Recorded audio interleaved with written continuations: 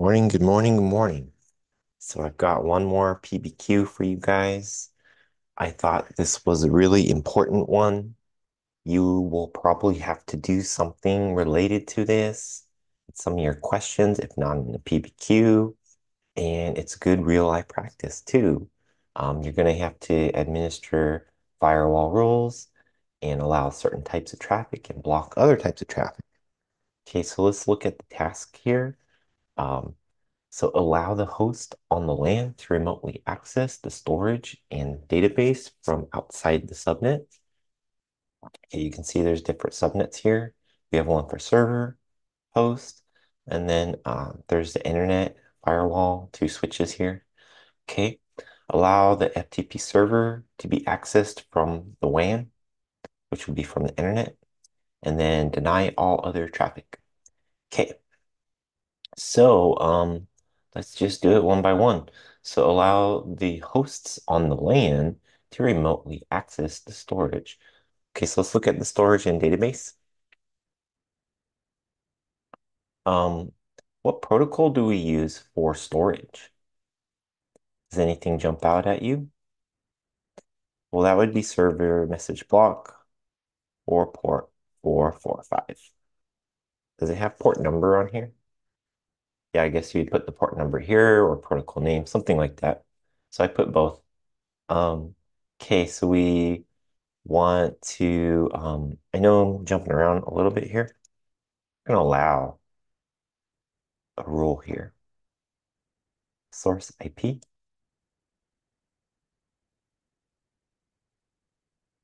Oh, I do have port here. Anyway, um, so it's going to be, what is it? 3, 1, 2, 100. Some of these firewalls might allow like a scope or an address pool, or they also call it a range. So you might have that option in your firewall. I'm going to do that just to make it more simplified. Okay. Source port.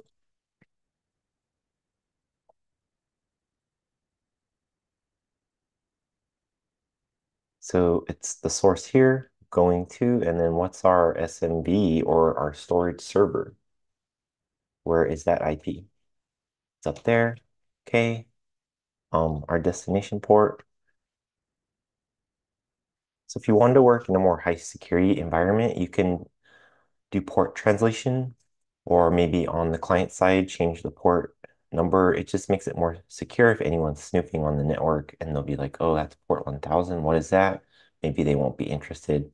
But if they see 445, then they know, oh, that's some sort of file share, some storage.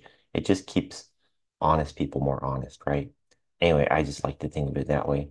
Okay, so that allows traffic to flow from this subnet to this specific server with this specific port. And we need to do the same thing for the database. Do you remember what port is SQL? There's different ones. We have MySQL, we have the Oracle Net, and we also have Microsoft SQL. Um, Personally, because I know remote desktop is Windows or MS, that is 3389. I just for some reason remember 3308. I believe that is the port number for SQL, MS SQL. Okay, same thing here. We're gonna just do that range, 200. Okay. And again, if it was more secure environment, we could play around with port translation or maybe change the ports on the native client and just make it a little more secure.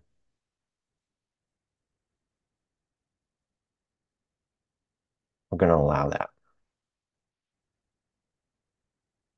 Okay. And then the WAN, right?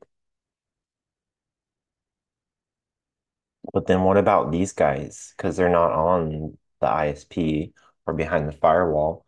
So how do we allow both of these to access? Hmm. Well, FTP, but it's going to be port 20 or 21. 20 is the data, and 21 is the administration of it. So think real quick, what kind of answer could we put here? What IP would it be? Would it be 4.121? Would it be 3.1 to 100? Can we do a range?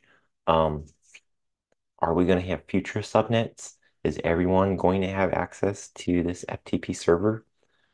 Since it's anyone's game, anyone can access the FTP server. It's open to internet, and it should be open to host. So we don't really care what IP is accessing it. I'm just going to put any. Okay, 20 to 21. We'll do a range there. We didn't do a range on the other ones, but since FTP does have a range, I'll just put that. Okay, destination IP. Where is it going? We'll put the IP for the FTP server. Okay, um, port 2021. I'm gonna say allow. So the higher up a rule is, the more priority it takes. So if we put another rule on line 4 that's related SMB or SQL or FTP, it'll observe the first rule and then go after that. So that's how it takes priority. Um, why did I put FT? It should be FTP. So, oops. Now it's gonna look all messed up. Should I fix it? And let's fix it. See, it didn't take too long. Okay, trying to be a little nicer. All right, and then we also need to keep these servers secure. So if there's someone trying to access the other two servers from the internet, they shouldn't be allowed to do that. Um, so I'm gonna just say any any IP,